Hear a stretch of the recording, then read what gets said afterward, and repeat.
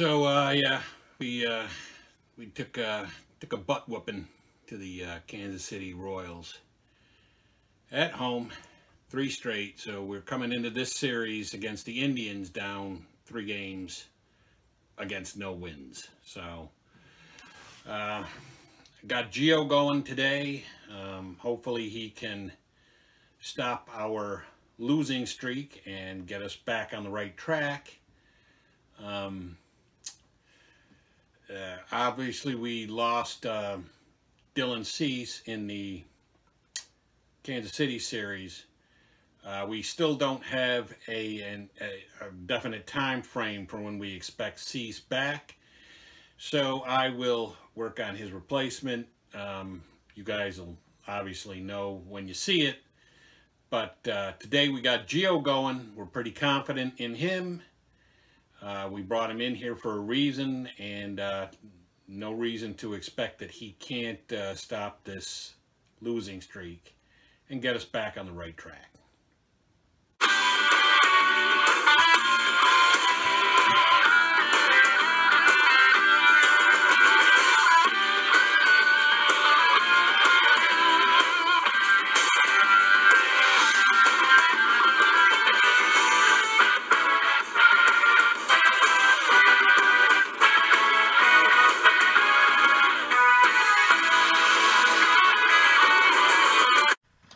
Hello, sports fans. It's me, Sportsman Z.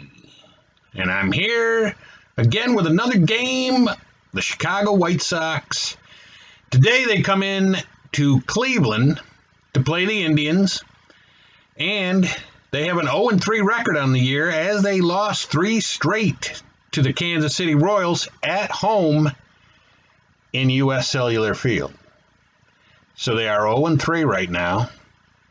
And so they're looking to rebound. They need a big win. And let's go down the today on the mound for the White Sox will be Gio Gonzalez. And he will be faced by Zack Plesac of the Indians.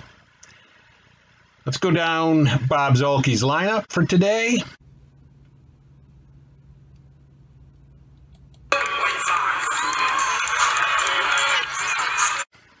Leading off, playing shortstop is going to be Tim Anderson. Batting second and playing third base is going to be Johan Moncada. Batting third and playing first base will be Jose Abreu. Batting in the cleanup spot, you got the left fielder, Eloy Jimenez.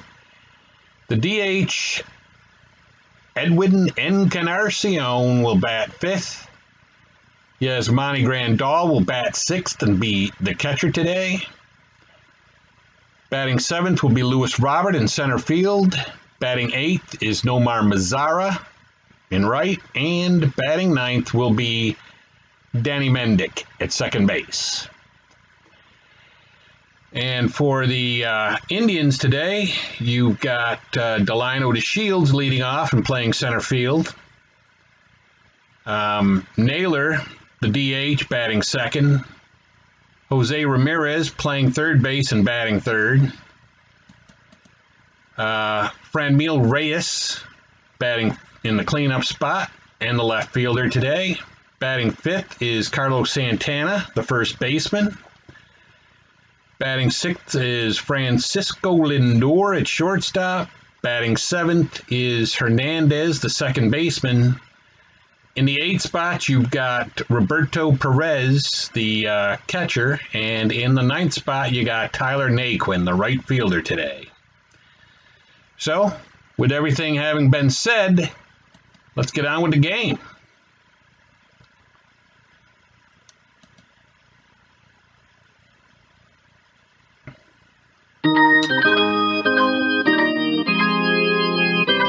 We will let the national anthem play.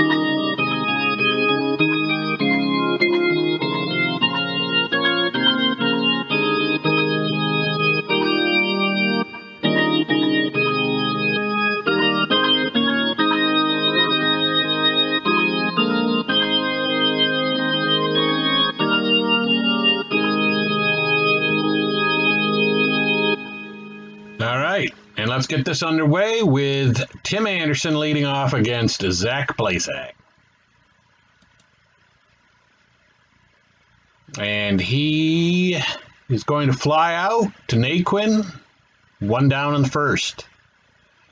White Sox, as I said, coming into this game 0-3 on the year. Only one of the games against Kansas City was even really remotely close, and that was the middle game. Yohan Moncada is up.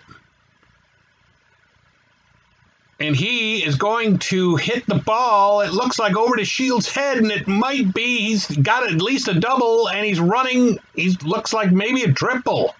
Triple for Moncada as he slides in under the tag. So we've got Jose Abreu up. And hey, Jose Abreu rips a single, and the White Sox might just start to get off the schneid with this one. Abreu at first base, 1 down, Jimenez up. He hits the ball at second, but that's Hernandez. He's a slick fielder.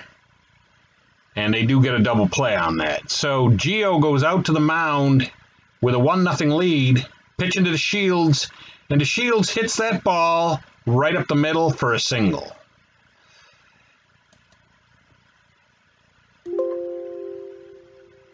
And they get up and throw the ball to second to get to Shields, and they nail him. Trying to steal second, so now there's 1 down with Naylor up. And he's going to hit a fly ball to Luis Robert. There's 2 down. And Gonzalez was loving that effort by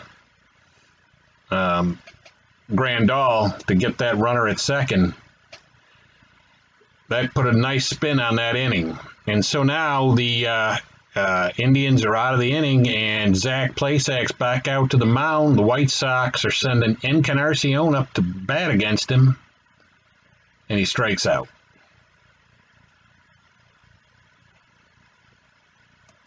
Grandal is up.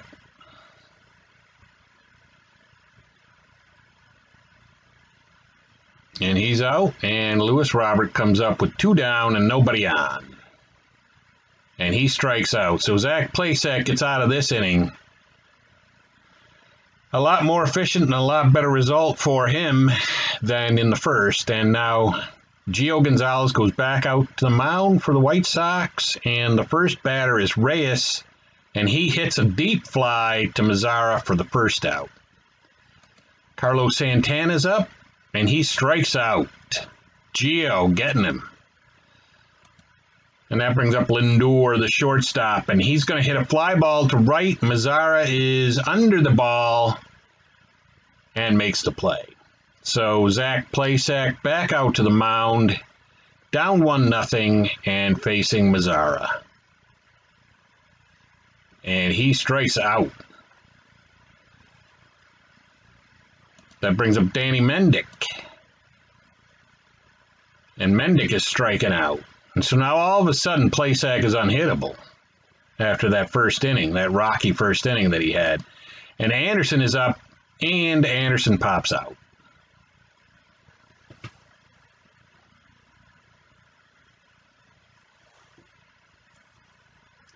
So Gio back out to the mound, and Hernandez up, and he's walking.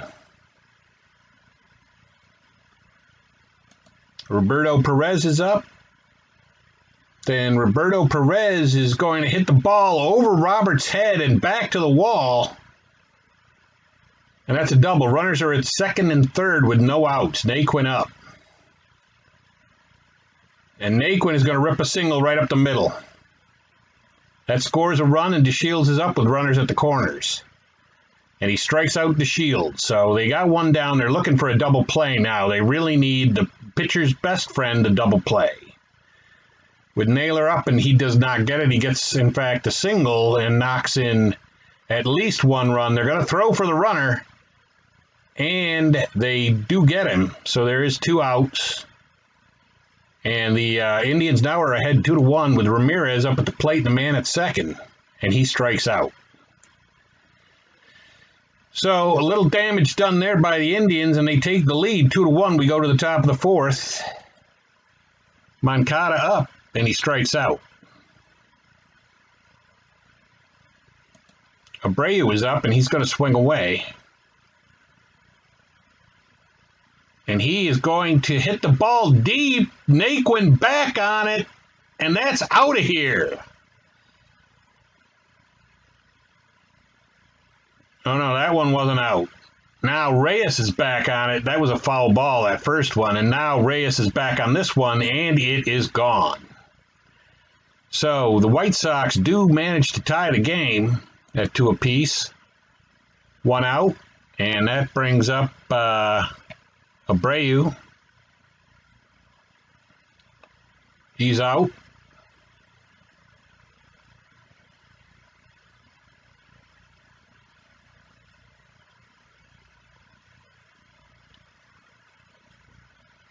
And up steps Encarnacion.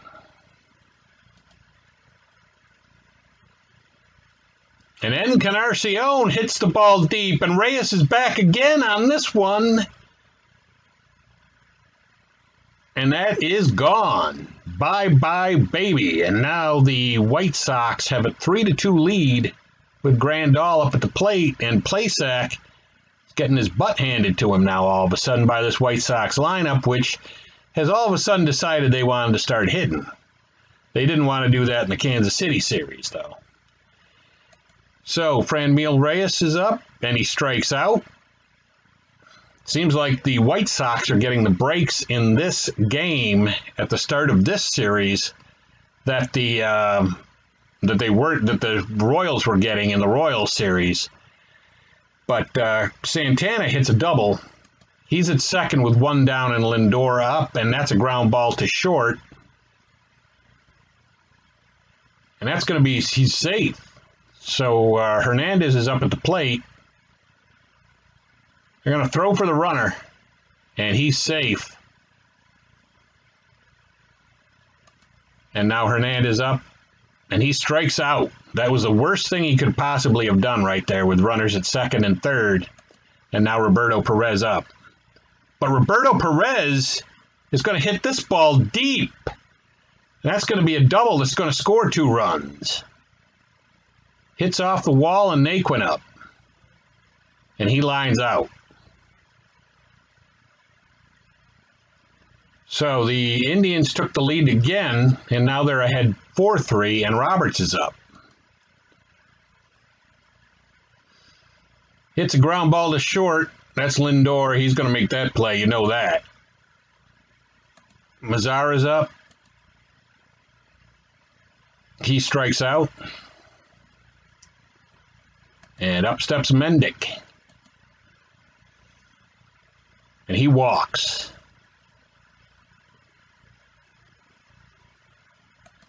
Tim Anderson's up at the plate. He hits a ground ball to second base. And Hernandez is a real slick fielder, but he can't make the play. And so now there's 2 on with 2 out. But Moncada flies out.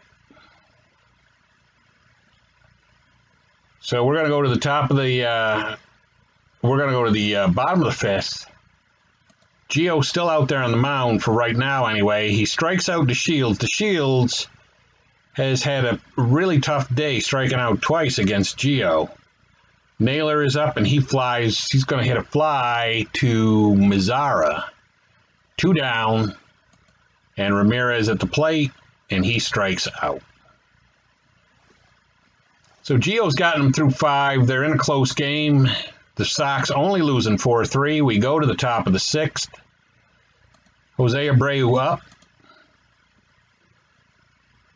He hits a ground ball to Santana. That's going to be 1 down.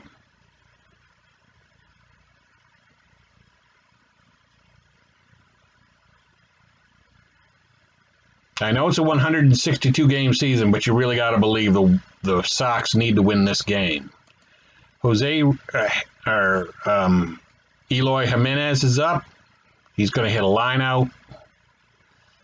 With 2 down, Encarnacion up at the plate. And he hits a ground ball to short. The sure fielding Lindor is there.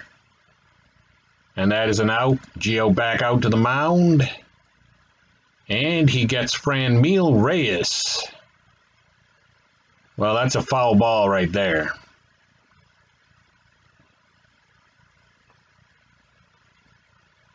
He gets Franmil Reyes to ground out to shortstop. Santana up at the plate. Santana is going to hit this ball deep. Roberts is back on it. Let's see if he got it out. Looks like he probably did. And he did. And so now the Indians have a 5-3 lead. And Francisco Lindor follows that up with a ground to short. And Carlos Hernandez is up, and he is going to hit the ball to Abreu for the out. So through 6, the White Sox are losing 5-3, and they're going to bring up Yasmani Grandal to face Plesac. And he's going to hit a ground out to second. Luis Robert is up.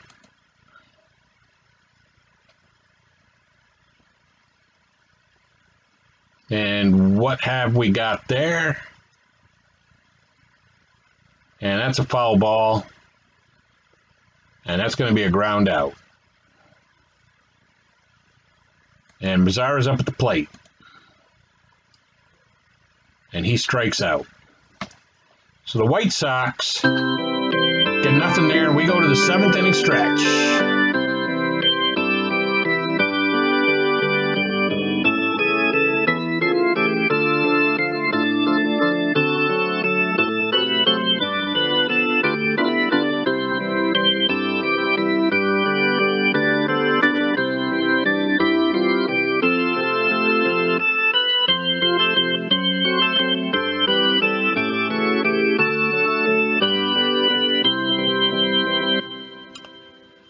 So Roberto Perez out there to face Gio. Gio is still going. Kind of surprised to still see him out there, but he does get a ground out to Moncada.